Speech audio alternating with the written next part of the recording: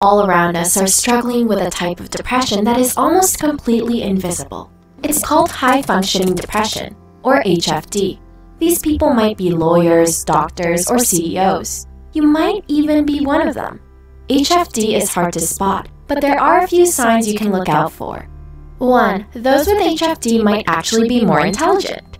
New research has shown a link between HFD and increased intelligence. According to a study, overdeveloped intelligence might be linked with dangers and losses that punctuate our lives. Somehow, it makes a lot of sense that geniuses tend to struggle with depression.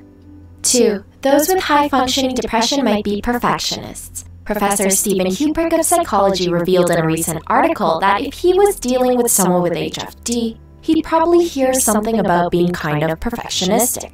It's almost as if those with HFD battle their issues by focusing and improving on every little detail. 3. Those with HFD might have a family history of depression. In a recent study, it was found that depressed children and adolescents with high potential often had a family history of depression and bipolar disorder.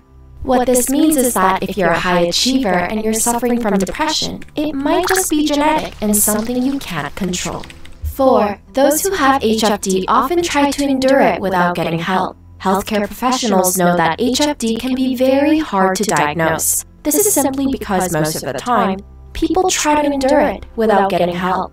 High-functioning people might be in denial, or they might not want to let their depression get in the way of their busy lives. 5. HFD can gradually build up, getting worse and worse over time. Doctors who have dealt with HFD note that it can really sneak up on people. It slowly but surely gets worse, and the symptoms might grow in intensity without people noticing. Some doctors have described it as a slowly increasing temperature. Before you know it, you're getting fried. 6. Those with HFD don't engage in normal hobbies and activities. Professor of psychiatry Michael Thays states that in regards to HFD, you may notice that there is a hole in this person's extracurricular life. What he means is that the person only does what they're obligated to do. Being a parent, a spouse, or a community member is absent, as are any hobbies. 7. Those who think they have HFD might actually be suffering from burnout. HFD is very tricky to diagnose, and it shares a lot of similarities with burnout.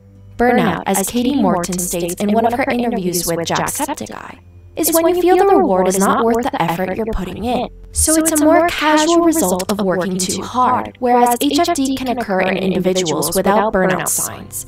HFD is simply feeling depressed with or without doing anything.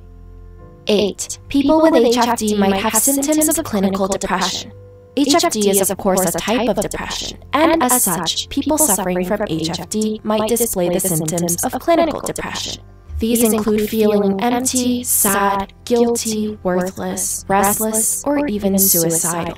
Other symptoms include changes in appetite and sleeping patterns. 9. Those with HFD might be more creative.